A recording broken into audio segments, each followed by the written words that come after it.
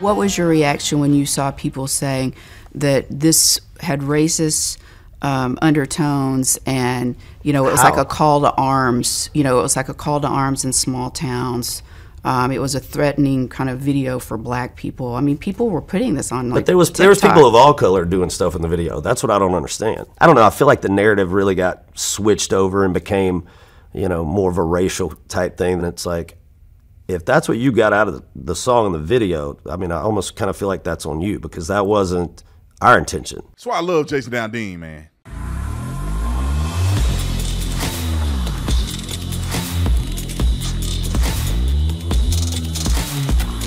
This video is brought to you by TatumStore.com. TatumStore.com. Get the merch link in the description section. Ladies and gentlemen, you better go to TikTok to get your merch, to be honest. They're doing some crazy special on TikTok where they're giving crazy discounts, 50% off for people who buy for the first time, 20-some% off, free shipping. They got something that they're doing that you better take advantage of, because I'm going to get my money back. They literally giving you money. They really giving you merch for free, and they paying me back the money.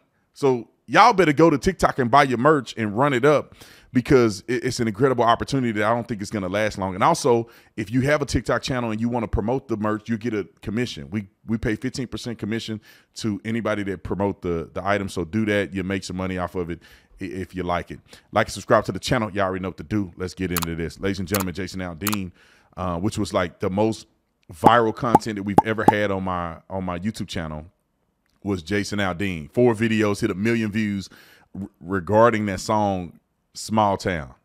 And me and the wife went to see Jason Aldean in concert, and God is my witness, when he came out and did that song, my ears almost started bleeding, because people were screaming so loud and celebrating that song. Small Town probably was the greatest song outside of Flyover States, in my opinion, that Jason Aldean has done. Now, some have been successful. I'm saying the ones I like the most.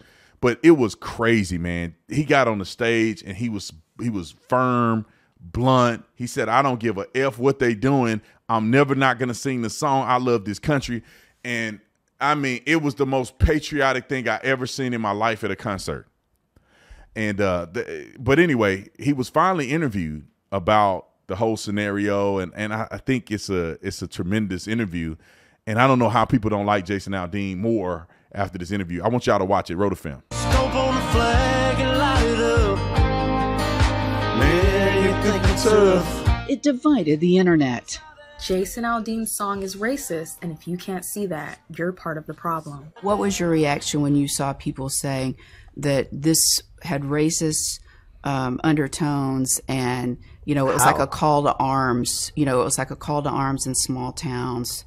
It was a threatening kind of video for black people. I mean, people were putting this on, like, but there was people of all color doing stuff in the video. That's what I don't understand. There was white people in there. There was black people. I mean, this video did not shine light on one specific group and say that's the problem. So, and anybody that saw that in the video, then you weren't looking hard enough in the video, is all I can tell you. I love the song. I was excited to cut it and thought it was actually a song that said something for a change, not just a, here's another song for radio. Did you think, well, this might not go over well with some people, but I'm going to say it? On the second verse, it says, Got a gun that my granddad gave me. They say one day they're gonna round up. That I thought was going to be the biggest issue with the song, was that it said gun, and that, will tend to get people talking sometimes about that. So, I didn't expect it to get the kind of heat that it got. And I think that was more probably because of the video more so than the actual song. Part of that heat was because of where the video was filmed, in front of the Murray County Courthouse in Columbia, Tennessee, the site of a 1927 lynching of a black teen.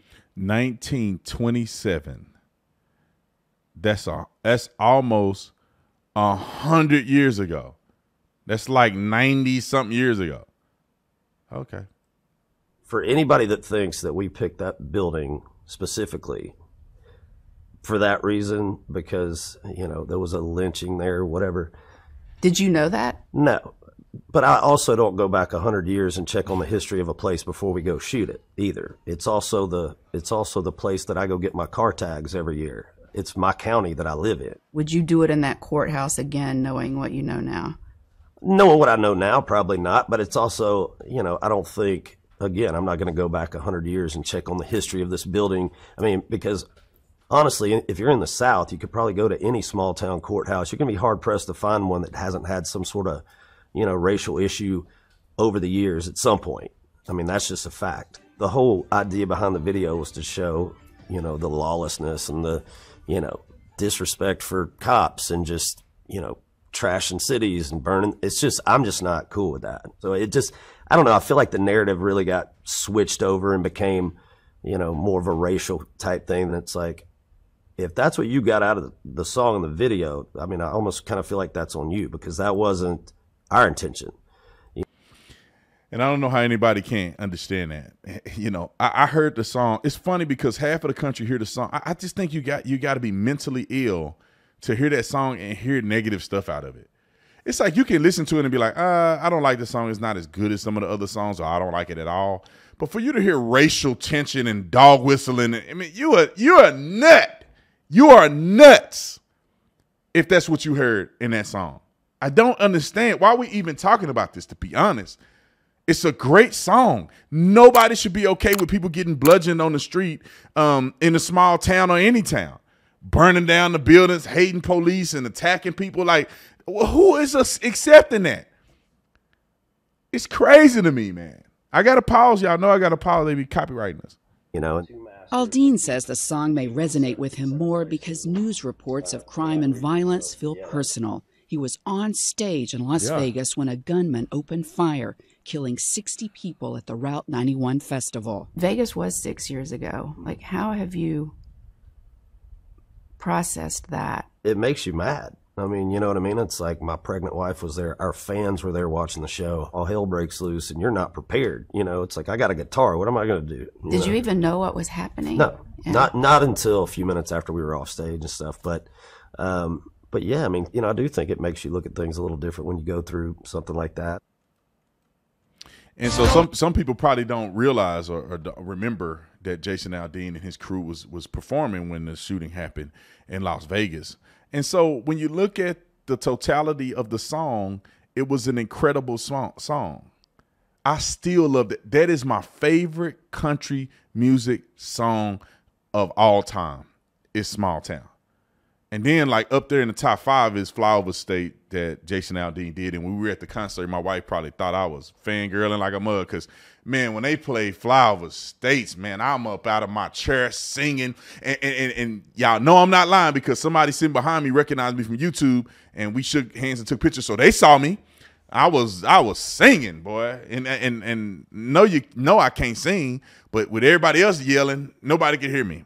I was having an incredible time. But I think Jason Aldean is a stand-up dude. I know that Candace Owens, which is one of my really good friends, she know them personally, and I haven't talked to her about them or whatever, but I met Jason before and his wife, and they seem like real people, like just regular people that just love America and just living their life, man. It's crazy to me that that somebody believes that it's a controversy to love America and then not want vigilante stuff to be going on in small towns or big towns. I just can't believe I'm even talking about this right now. Anyway, y'all like and subscribe to the channel. I'll see y'all in the next one. Comment about what you feel about the interview. I'm out.